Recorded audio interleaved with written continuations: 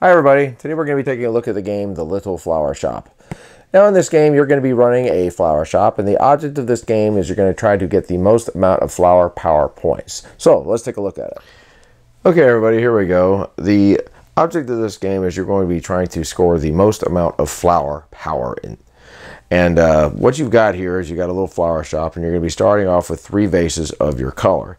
Now you're going to note on the bottom that there are petals over here. This is how much flower power this particular vase is going to be worth once you fill it with flowers. Now when you look at the flowers over here, these particular vases that have the colors on them are going to need this arrangement, and there's going to be one card that will be able to fill all this. You're not going to be able to mix them. This one will be able to take 2 of any flower, again 1 card, and then this is going to take 1 of any flower. Now on top of this, you're going to be able to add vases over here and in these areas, and a typical vase will look like this, and there's several different types. They're going to have different types of flowers on them, along with the flower power over here on the bottom.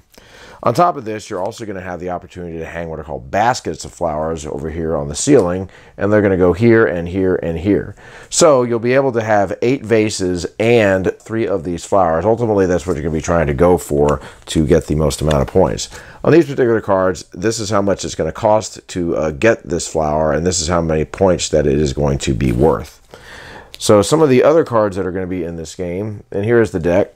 I'll just show you some of them. Here's like 1 flower. Here's a bouquet of 3 flowers, vases.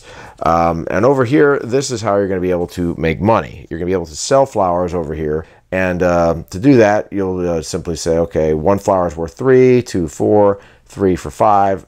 And with this, you'll be able to sell the vase along with the bouquet that you sold. So if you had 2 flowers, that'd be $4. If you sold the vase along with it, that would be an extra $2. So that's another action that you're going to be able to take. Over here is the money that you're going to be able to get, and this is the cash register, and you're going to basically be placing your money inside of the register. Now another thing you're going to be able to do is you're going to be dealt 7 cards, and what you're going to be doing is a pass and play, where you're going to look at a card, select one, and then pass the deck to your opponent, and then they're going to select one, and then you're going to end up getting it back until you end up getting 7 cards. So you'll be able to put cards in storage over here, a maximum of 4. To use later. And then you also have the trash. Now you want to try to avoid putting cards in the trash, because if you do, you're going to end up losing a flower power. So at the end of the game, any cards that are over here are going to go into the trash. Any empty vases are also going to go into the trash. So after you go ahead and you do the pass and play, and you go ahead and get your cards, what you're going to do is simultaneously everybody's going to go ahead and play their cards out. So for example, I've got $4 over here, so I'm going to go ahead and place this in the register like so. I have a bouquet of flowers right here, so I'll go ahead and place that in there like that. I have another bouquet right over here, and let's see. And right now I've got this, so I'm going to go ahead and put this in storage since I cannot use it yet. I also have this flower thing that I can hang. I have $3, so what I'm going to do is I'm going to place this here and go ahead and discard this card to cover that. And then I also have this lady over here to where I can go ahead and sell a bouquet of flowers. So what I'm going to do is I'm going to go ahead and sell these 3 flowers right over here so I can make some money. In this case, it's going to be $5. Now, the caveat with that is that you have to have flowers in these vases in order for you to get flower power, because if you don't, you're not going to get them, and you're going to end up losing points. So anyway, you're going to basically be doing this for 3 rounds. Let's just say in another round, I happen to have this vase. I'll go ahead and I'll place it right over here. And let's say I also had this vase, and I went ahead and I could place it over here. And look, I've got this flower that I can go ahead and use, so I can place this in here. So essentially what you're trying to do is you're just trying to mix and match in order to try to get the most amount of points.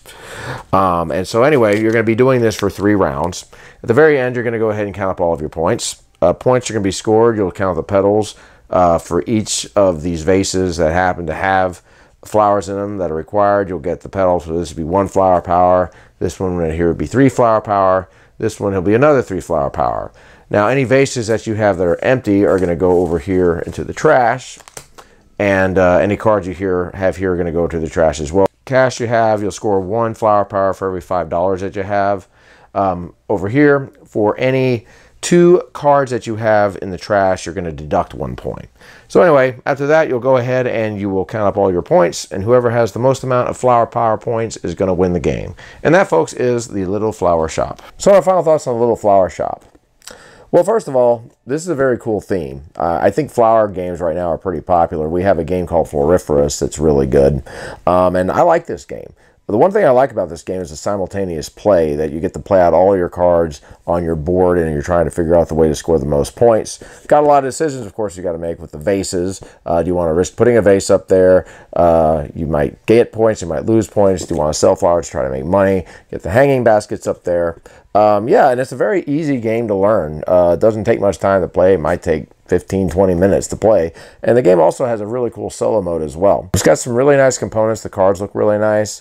The boards are really nice. It's a simple game. It's a fun game, and I think anybody that just wants to play like a simple fun game that gives you some decisions to make and gives you the opportunity to kind of play simultaneously along with other players, so you don't have to wait around, is a good thing. So check it out. All right, guys, that's my review of the Little Flower Shop. Take care. Keep on gaming.